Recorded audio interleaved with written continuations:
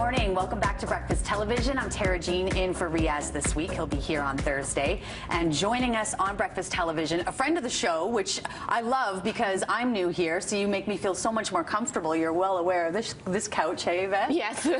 Dr. Yvette Lu is joining us this morning. She's going to be telling us about how to determine that you actually have seasonal allergies. I know a lot of people are probably walking around today thinking they just have a cold. How can you tell the difference? So an allergy is what happens when your body recognizes a protein in the environment and sees it as foreign. So we call those proteins allergens. And what happens is the body thinks that allergen is foreign, so it reacts to it like it's a virus or a bacteria, and it causes like histamine release of inflammatory chemicals, and it reacts to an allergen the same way it would react to a virus or a bacteria. And that's why sometimes you can have difficulties figuring out if you have an allergy or if you have a cold. So if you've had a cold for quite a long time, like a cold that just won't go away, you might want to talk to your doctor about whether or not you have allergies. And can an allergy actually lead to a hacking cough? I know a lot of people have been walking around for long periods of time with that chest cold. How can you tell the difference between that and an allergy?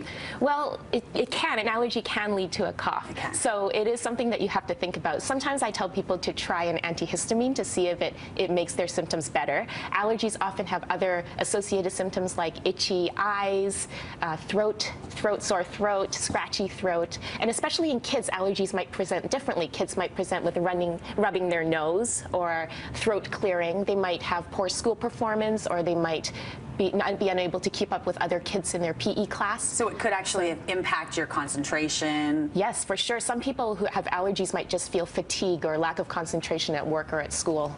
So let's put on our detective hats for a second. I want to imagine there's someone watching right now and they've got the symptoms. They're not too sure which it is. If they have what they think are allergy symptoms today, Tuesday, May 9th, we're in the spring, what are they most likely allergic to?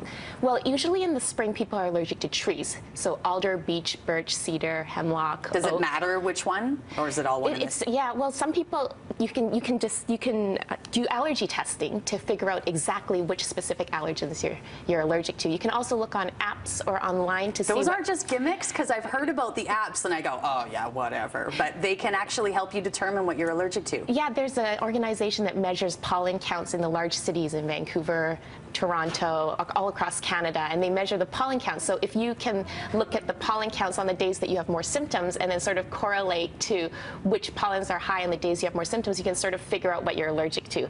Now, a more probably accurate way to figure out what you're allergic to is go to the allergist and get allergy testing. Easy. Yeah, that's way too easy. You got to be Dr. Google, use technology. That's how I roll. So you know what I'm really curious about as well as we're talking about seasonal allergies is the seasons have been very different in Metro Vancouver the last few months. So we've had an incredibly cold winter, which we're not used to on the West Coast, and that's kind of extended into the spring, earlier parts of the spring a bit.